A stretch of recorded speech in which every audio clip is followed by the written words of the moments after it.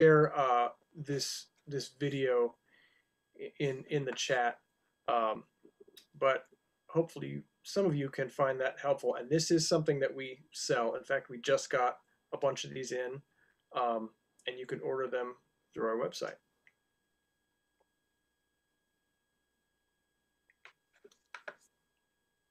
All right, so Derek, I'm gonna kick it over to you. Why don't you tell us what how you like to start your sessions?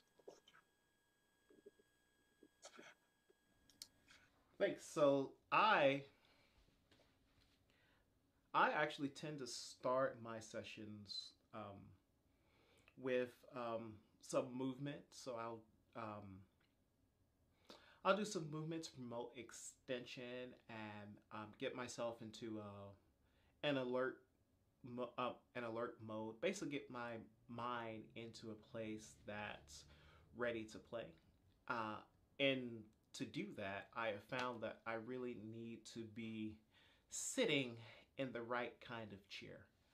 I'm 6'2", but I also have legs that are very, very long compared to my torso. So if I sit down next to someone who's like half a foot shorter than me, I will still be the same height or shorter while sitting, and all of the extra length is in my legs. So I find it's really, really essential to use a chair that is adjustable. I'm going to adjust my mic here. I'm seeing I'm a little soft. And okay, I should be good now. So what I use is a drum throne. Now, don't ask me why drum players get to have thrones. Well, everyone else has a chair. But this is a rock and sock drum throne. It's on a gas cylinder, so it's fully adjustable. It's a saddle seat. So what that does is it promotes placing my legs into a more stable, advantageous position. So closer to being at a right angle rather than trying to, instead of trying to hold my legs closed like this, a more comfortable right angle. And it also just it promotes a bit of movement, because I like the fact that the chair is not steady. I not only have one of these in my office, I have a foldable version that I will take with me on longer trips. So I play in the Amarillo Symphony, and when I do that, I'm usually gone for 5 or 6 days at a time. And so when I do that, I will take my foldable rock and sock drum throne with me. And that's because it's truly that important for me to have a good place to sit. It helps me promote my breathing more. It helps me to just practice more. When I practice in a chair that's too short and I'm cutting off my breathing and I'm not able to sit in a correct manner, it makes me more tired than I usually would be. And it makes me a lot less alert. I end up more likely to just go through the motions instead of practicing in a really, really secure manner. I also use a visualizer, just like Mark.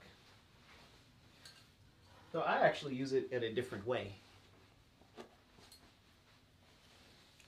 So what I will do is I take the visualizer and I take a straw and I put the straw through the visualizer and I do this exercise.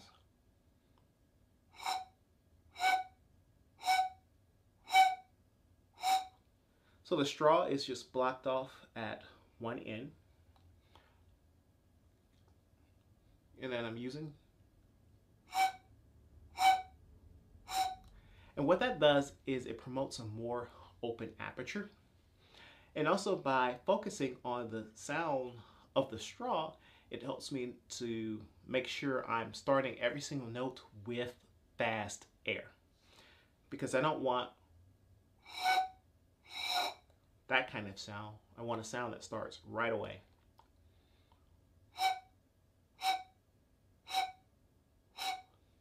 But yeah, that's how I start off my practice sessions. So Mark, do you use a tuner or a metronome at all when you're practicing? Yes, I do. I find those tools really indispensable. And in fact, I have probably more use for a metronome on a regular basis than I do a tuner. Uh, my preferred metronome is actually, at this time, it's actually just the Tonal Energy app, right? Which I'm sure many of you are familiar with. I know there's some folks that prefer to use a dedicated metronome rather than an app, and I totally get that. That makes sense. For me, it's just handy enough that it's right there. It's what I usually reach for, and it's kind of set up in a way that all of my sort of defaults um, are, are are there. So I find it's pretty. It has enough like sort of parameters that you can really design any sort of subdivisions that you need. So I've never run into an issue where it wasn't helpful in some way. Um, so yeah, the Tonal Energy app, that's also got some other great elements to it. I haven't explored as much the other parts of that app, but it's pretty impressive. This is the one that you pay for, not just the free version, and it's like, I don't know, not expensive, but um, it's definitely been worth the investment for me. As far as a tuner goes, I really like these Peterson Strobo Clip tuners, and uh, I feel that they are just really handy to clip onto your horn or your lead pipe. Um, they are tuning off as far as I understand, they're tuning off the vibration that you're creating. So they're not going to pick up other noise or other people in the room. Um, so it's very direct and it's very specific to your playing. So I find that really helpful. Sometimes in ensembles, you have to be careful. It can rub people the wrong way if you're using a tuner. I get that, right? So be careful about when you deploy this. It's probably a better tool for your individual practice session than it is to bring into work. Um, Although on certain in certain moments I have brought it with me, mainly just so that I know sort of that I'm staying in my lane pitch wise, and that has been helpful. It's always surprising to me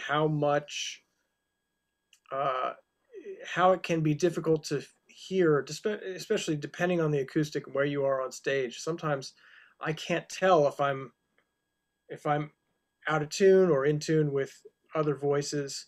And in those moments, maybe it's a really big work, maybe we're in a strange part of the stage.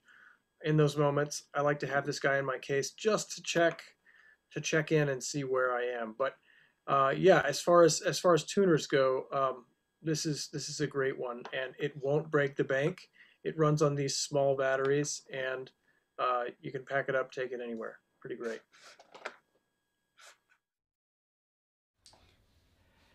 Yeah, I have a strobo clip that I use mainly before rehearsals. Um, I don't use it ever during rehearsals. As Mark said, if you're ever in a situation like if you're just taking a gig or subbing somewhere or um, basically in a situation where your continued employment is completely you know at the contractor's whim or the principal's whim, don't do it because you're gonna piss somebody off. Uh, if you're using a tuner while playing, someone's not gonna like it. Uh, and speaking of that, I would say that about the next practice tool that I use all the time, and that's my iPad. Now, those of you who follow me on social media know that I'm a big fan of using iPads not only to read my music when practicing, but reading my music when rehearsing and and performing. Frankly, I think it's just much using an iPad and then using a pedal to turn pages is a much better and more efficient solution to bad page turns. I like being able to use multiple color markings when I'm writing things down in my music. It helps to draw my attention to them more than a pencil mark on a yellowish sheet of paper. However, I only use the iPad when I'm playing in jobs that I have. I don't use the iPad when I'm playing somewhere that someone might see it and they might get scared and like, well, what if that thing runs out of batteries? What if it crashes? What if this? What if that? You know, that kind of thing. So some people might be very, very sensitive to that. So just if you're going to use an iPad during a rehearsal or performance, be aware of that. As far as tuners and metronomes are concerned, I, just like Mark, use the tonal energy tuner as my main metronome. And I use that in conjunction with a Bluetooth speaker. I use the JBL Flip 5. It's a more expensive Bluetooth speaker, but for its size, it has a really, really big sound. So if I want to just crank the metronome up, this allows me to really crank it up to the point where I'm not going to be able to play over it. And that goes for when I'm playing with a drone as well. For my drone generator, I don't use tonal energy tuner because I can't stand any of the default tones. I usually like to play to like strings or a cello backing. And I know tonal energy tuner does have a cello backing, but it's honestly, to me, it sounds like one of the fakest cellos in the world to the point where it's distracting. But the Fourscore app, which is the app that I use for reading my music and reading my exercises, has a great built-in drone generator as well. And I use the string setting, and it sounds much more like a realistic cello than Tonal Energy Tuner's drone generator. And as far as my general tuning, I like strobe tuners. So I use the Peterson Strobel Plus HD. This is one of the items we're talking about today that you can find at houghtonhorns.com. The Peterson Strobel Plus HD, it has a nice bright backlit screen. So again, it's not doesn't strain me to see it at all. I'm able to see it right away. Peterson does make a Strobel tuning app for iPad and iPhone. It works okay, but I don't like it nearly as much as just a separate device. And what I like about strobe tuning is something about the motion of the wheel going back and forth really helps you to, it's easier to see at a glance if you're flat or sharp rather than looking at a needle and trying to see, okay, how far is it tilting one way, how far is it tilting the other way. That instant motion is just easier to see. The clip-on tuner that Mark was talking about is also a strobe tuner. I don't know. I've actually noticed there was a time when every single band room had a strobe tuner in it. And when I was growing up and I was in high school band, there was this big, like, $6,000 strobe tuner sitting in the corner. I don't see it much in band halls anymore. I don't know if they disappeared or they're just not used in Texas. I grew up in Chicago, so that's my band experience. And I do know Peterson is based in Alsip, Illinois, which is about 10 minutes from where I grew up. But yeah, that's what I use for tuning and metronome. Remember, if you're auditioning anywhere, the main things anyone is looking for are rhythm, intonation, and style. And a tuner, metronome, and drone can help you with 2 out of the 3. Speaking of the third, Mark, what do you use for recording yourself? Depends. It kind of depends on what kind of recording I'm doing. So if I'm going to record a project or record for is, let's say if I was going to submit something for an audition or something of that nature, I would use higher end microphones that I have here in my studio, and those are a pretty recent acquisition. That's more of a pandemic project actually, and I'm slowly figuring out how to use that stuff. But in general, I think the immediate feedback, a lot of it can be gained just by using a voice memo recorder or an MP3 recorder. I mean, we're all carrying around a smartphone these days, or 90, probably 98% of us, right? So to have an iPad, or a smartphone that has a voice memo or some version of an MP3 recording format, it's so easy to just press record and just get a sense on an excerpt or part of an etude or a piece what you sound like, right? It's so objective, and there's really no excuse. So I would say, rather than be ultra concerned with the quality of your recording equipment, just use the basics that you have at hand to improve uh, your knowledge of what's going on. That feedback, that playback will not lie to you, right? It's brutally honest in some cases, but it it really is a great teacher, right? So I think that's extremely important. I just want to talk quickly. I want to come back to tuners real quick, and I'm glad Derek mentioned what he did about the strobe as opposed to the needle, because I think it's helpful also to use that strobe or the virtual strobe uh, as a, I don't know, as more of a guide to show us whether we're going in the right direction or in the ballpark with pitch. Because, like, let's be honest, we can talk about pitch all day long. We want to know that we're in the ballpark, right? Because our pitch might change depending on what chord member we're playing in an ensemble, or the certain scale degree that we're on in a given phrase, right? So pitch is not necessarily this static thing. It's, you know, um, like a piano is tuned, right? Like we're not going to have that same calibration, right? As brass players, and every instrument is going to have tendencies. Every horn that I've ever played has different tendencies and different registers and on different notes. So getting to know those tendencies and living with them is something that a tuner can help with.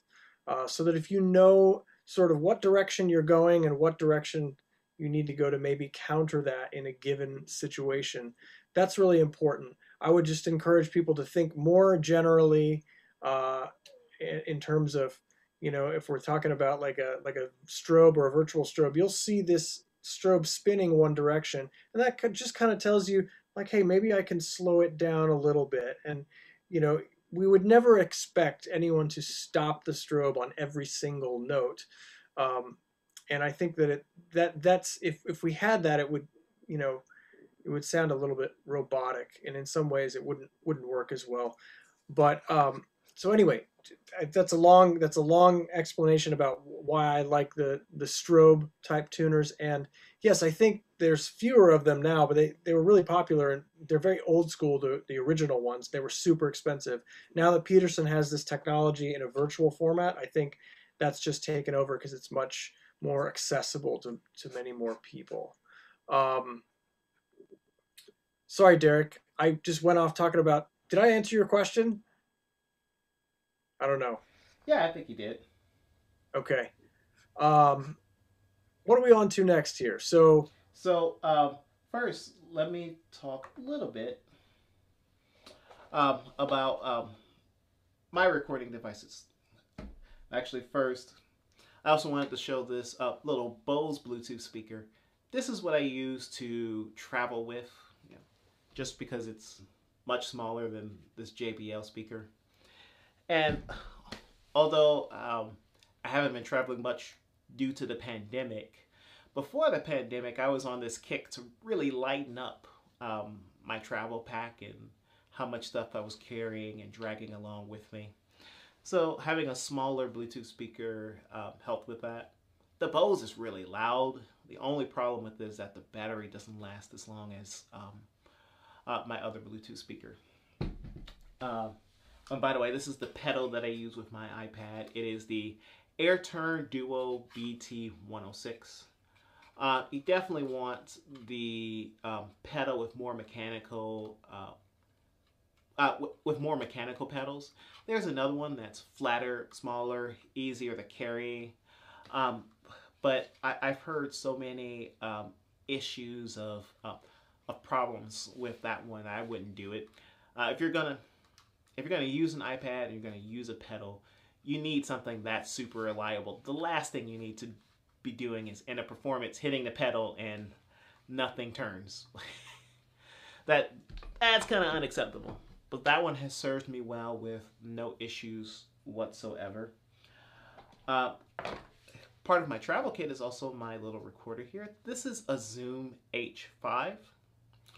The Zoom H5, I think, Zoom makes a lot of different recorders. There's the H1, the H2, the H4, which was very popular for a while. There's the H6. But the H5 has a great combination of small size. So it's not the smallest recorder out there, but this is small enough to get in, in your briefcase. Or when I'm traveling, I use the Marcus Bona backpack bag, which is seriously one of the greatest cases ever made. Available at HoughtonHorns.com. But I say that with no reservations whatsoever. The MB backpack bag, more people need to be using it. You can fit your horn in it, you can fit a mute, you can fit so many other things in it. It's the perfect travel case. Like, it is the case everyone should have. And I see lots of cases. I don't get that excited about a case that often, but MB backpack bag, amazing. Sorry for that tangent, but it fits in the backpack bag or whatever bag you're using really easily. It even has lots of extra functionality. So, for example, the microphones are removable. So I could take the XY stereo mics off and I could change that to a mid-side microphone if I wanted a different sound. Or a shotgun microphone. I have a shotgun microphone that I've used when recording different events that Houghton Horns puts on. So I can take off the XY, put on a shotgun mic, put it at the back of the room, and the shotgun mic will pick up the sound of whoever's talking quite well. Not that you need that for practicing, but it's a nice functionality to have if you're going to invest $200 in a recorder.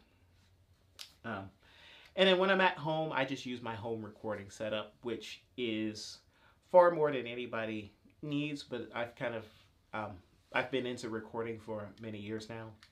So I have a AEA R88 stereo ribbon mic connected to Macintosh.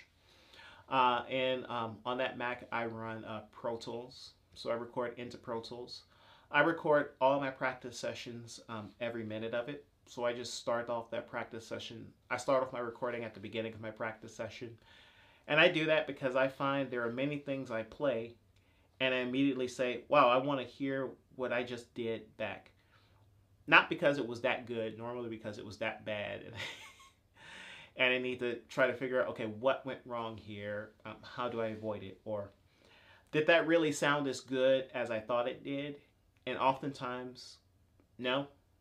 But it's good to have that instant feedback. Okay, I can stop the recording. Let me go back, listen to what I just did. Okay, no, those articulations didn't sound great. This is way too heavy, way heavier than I thought it was. Let me go back in and fix that. So that sort of thing. Moving on from there, like, what about your practice space, Mark? Like, I talked about my Rock and Sock drum throne here, which I love. And I wish it wasn't called a drum throne because I think any musician could use it. Do you have anything special in your practice space that helps you to get the most out of your practice sessions? Yeah, I mean, basically, the biggest element for me is just having a studio that I can, a room where I can close the door and sort of filter out the distractions. So that's really key for me. I know that not everybody is going to have access to that, but finding that place where you can get work done is super important. Beyond that, let's see. I'm going to turn the lights on here. They have motion sensor. You can see I've got a lot of acoustic treatment, which helps. I've got a fan in here, an air purifier. I'm able to crack a window, which is nice. I've got a piano, which is sort of, you can see part of it here. It's kind of off screen. All of my music is stored here, so it makes it, I guess, and basically you can see the chair and stand behind me. That's basically permanently set up. So the nice thing about having a dedicated space is being able to set it up so that you really have very little excuse, right? Like you can come in and easily begin practicing just at the drop of a hat. So I really don't have excuses to not practice because the room is completely set up for me to do just that. So I would suggest whatever your situation is, find a place that you can sort of find your nook, find your nook or cranny, right, and just set it up so that you can jump right in and Isn't that start. really just a lesson for life in general, though? If you want to do something, reduce the barriers to doing it.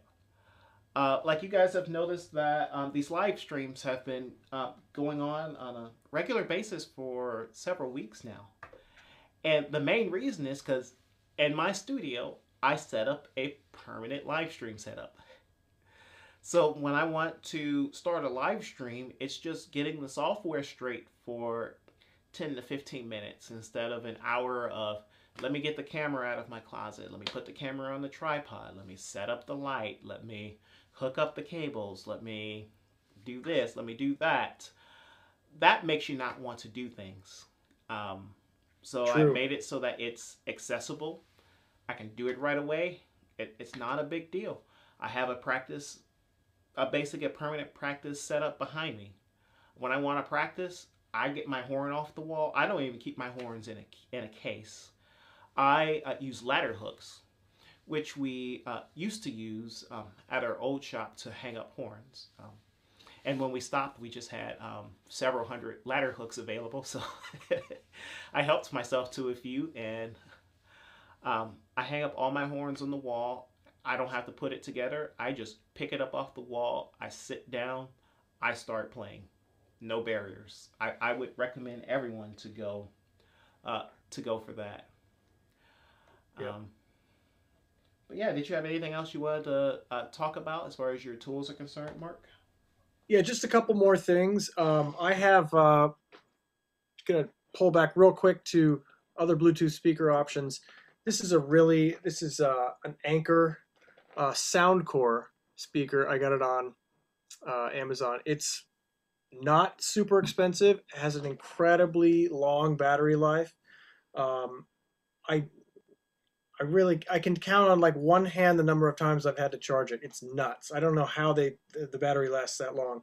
I use it primarily just for drone work and having if you're going to play with drones. Back to the drone thing, it's really important to have a Bluetooth speaker that can crank out the sound in a healthy way, so that you're not eclipsing the drone when you start to play, and then you can play it, at a high dynamic with the drone if that's what you want to do. Um, so you don't have to spend a fortune, but get a quality Bluetooth speaker, right? Don't get the cheapest thing available because you will probably drown it out, and it won't be that helpful. Um, so the other thing that I like about drones, and I know I'm kind of taking a step back, but I think it's really important. Accountability, right, for pitch, awareness, right, awareness of where you are, right. Uh, Playing simple things like scales with the drone can really give you a sense of where you're fitting in, what the tendencies on your instrument are.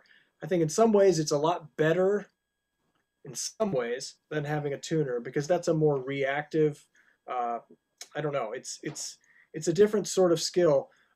When you're playing with a drone, you're using the same skills that you would use in an ensemble to adjust to pitch. So I think it's really important to develop those skills on your own with a drone playing.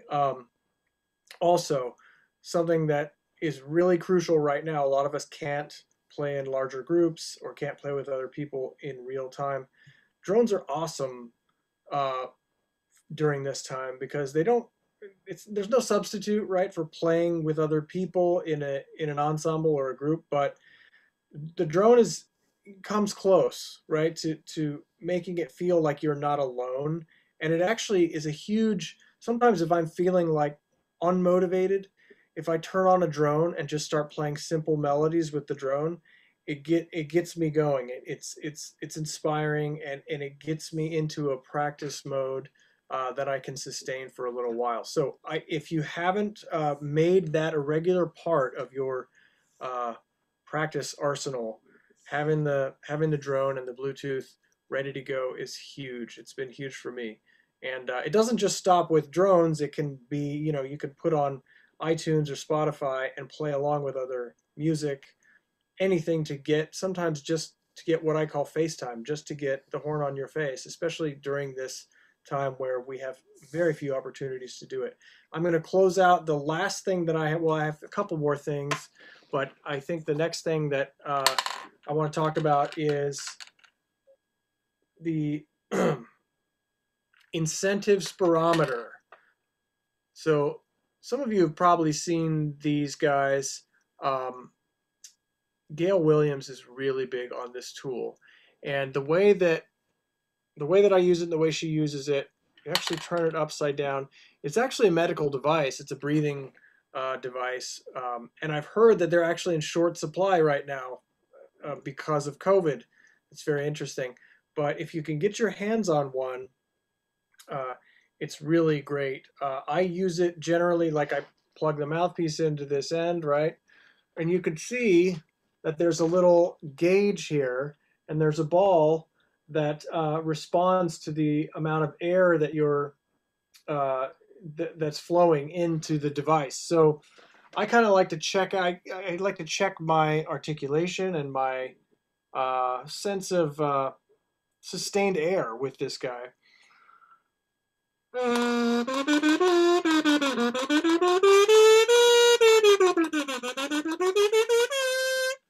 So you can kind of see there. What's nice is that you get this visual and tactile connection with your articulation and with your air. Uh, it's really fantastic. If I'm not into my articulation, which happens often, especially in a given passage, or if I feel like maybe I've got to get my air going in terms of immediacy of response or different dynamics. I go to this guy. It's sitting right next to my stand most of the time. So it's nice to pick it up and kind of see. It's a good gauge. It kind of tells me where I am. It's great. I use it as a teaching tool, but of course these days, probably not the greatest thing to share with your students because COVID. But I would encourage students to look into it. It's been really helpful for me. And then I'll just finish off real quickly. The last thing, this is a little outside the box, and I thought about, I wasn't sure if I was going to even share this, but this is a little pitch pipe. It comes with, like, a lot of times with a mandolin or a violin case or something. It's really basic. In fact, this is from one of my daughter's violin cases. But I find it kind of helpful for a couple of reasons. One, just to connect with pitch, right?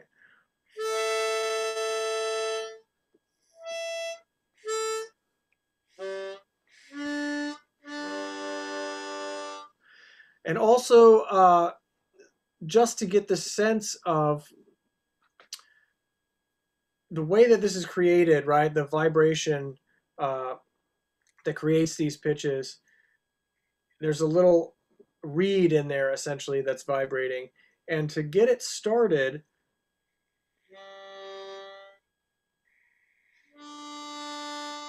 I don't know how clear that's coming through on the stream, but there's this moment when the vibration, it's like it sort of gets willed into existence, right?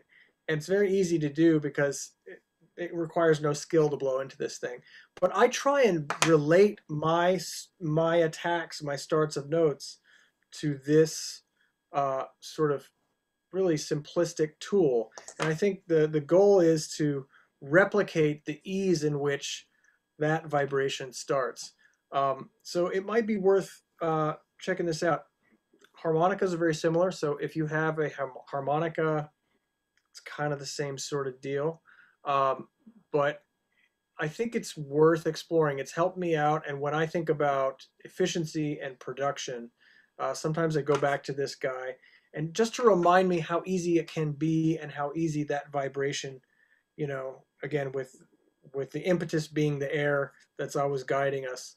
Uh, but I try and look for that sort of the breath attack uh, out of nothing start and the tapered releases. And it's nice to review that with this little tool here. So that's all I got. And I'm gonna give it back to Derek, but apparently we all need to buy the MB backpack case. That's I mean, you know, if you're that crazy about it, and you're an equipment guy for sure, so you would know. But Well, at the very least, I am a case guy. um, Another thing I wanted to point out as a practice tool is just a practice mute, but not using a practice mute just to lower the volume of your practicing. Using a practice mute as a tool to increase efficiency. Uh, this doesn't apply to every practice mute, but it definitely applies to the Yamaha Silent Brass. And my favorite practice mute, which is the up mute. I did a video about that a few weeks ago. Um, in fact, the only reason I'm not showing you the up mute now is because the up mute is in my case where it should be, where I can take it to different places. Um, but using a practice mute for efficiency. When I hear of people playing the up mute or playing the Yamaha Silent Brass, and they tell me there's just too much back pressure, there's just too much back pressure. Uh, a lot of times, it's not that there's too much back pressure in the mute, it's that you're using too much energy to play. Now, again, this doesn't apply to every mute. A lot of practice mutes are just bad, and they do just have a ton of back pressure. But a good practice mute, um, you want to play it with only enough energy to produce the sound without blowing against the virtual wall that you feel when you put too much air into the instrument. And you'll find if you practice with a practice mute like that for a few minutes, on some scales or long tones or things like that, and then you move it back to the horn, you'll get this nice, big, free, open sound with a lot less energy. It's really a tool to help you to do less. That's been my mantra for the entire pandemic, and that's what I've been personally learning as a player through the entire pandemic. Do less. When you face a problem, it's not do more. It's not, it's not always, sometimes it is, but it's not always like, aim higher, use more muscle, use more air and more air and more air. A lot of times it's back off and let it happen. You're standing in the way of this note happening. You're standing in the way of this interval happening. You're standing in the way of playing this with a clear sound. Back off and let it happen. As far as practice tools, I think that's all I have for today. Thank you again for joining us for this live stream. I know viewership was a bit lower than normal because of our technical issues at the beginning. Right when we were going to start the stream, my audio mixing software crashed. So I had to restart my computer, set up things again. But thank you for bearing with us. But this video will be up in its entirety in case you want to see it again, learn more about the practice tools that we use. If you didn't leave a comment during the video, feel free to leave a comment anytime afterwards. I read them all. I get email notifications every time there's a comment made on these videos. So I read them and I try to respond to all of them. So if you have a question about the tools we use or anything me and Mark talked about otherwise, or really even if you just have a question about playing horn or horns in general, we would love to answer them. That's why we're here, right, Mark? Because I mean, we love horn. Most of the time. Yeah. We love playing. We love talking about it. We love talking about equipment. We love talking about music. We love talking about performances and other performers. We just like talking about it. So any questions about it, just leave a comment on the video and we'll get back to you. Um, Lasky mouthpieces are available on houghtonhorns.com. They're in pre-order status, but we expect to see them sometime in the next week or two. Um, Demand will outstrip supply, so if you're interested, be sure you place your order in now. MB backpack case, best case ever made. Okay, one of the best cases ever made. And we'll see you again next time. All right. Thanks, everybody.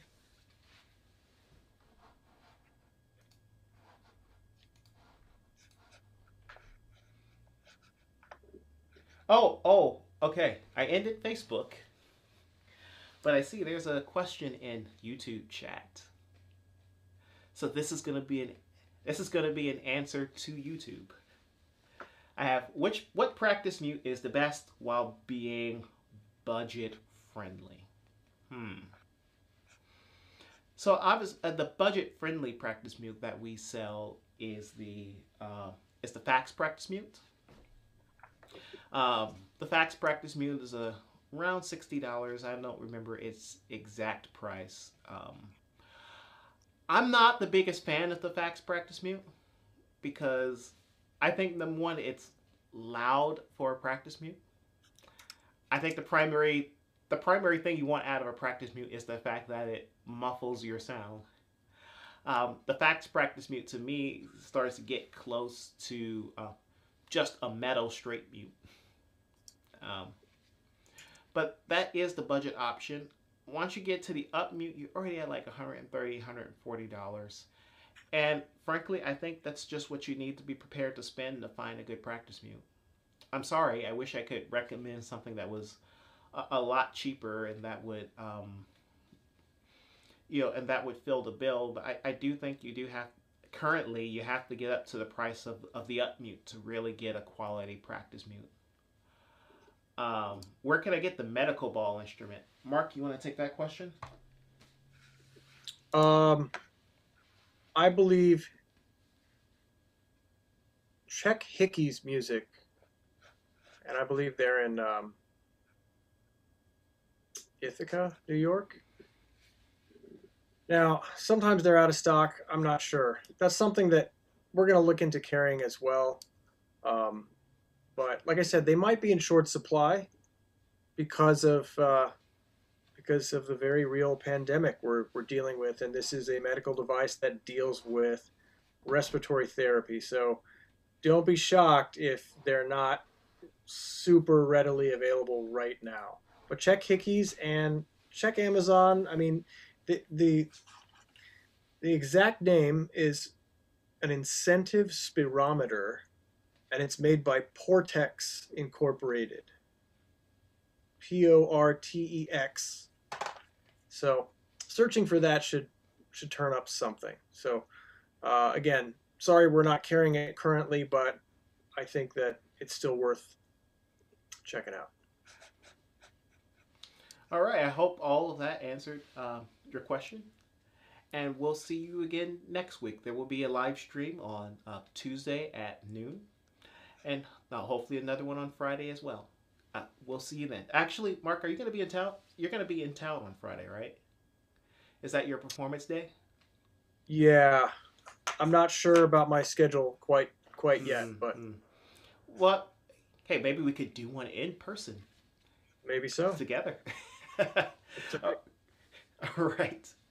I will talk to you later. And bye, everyone. Okay. Thanks, everybody.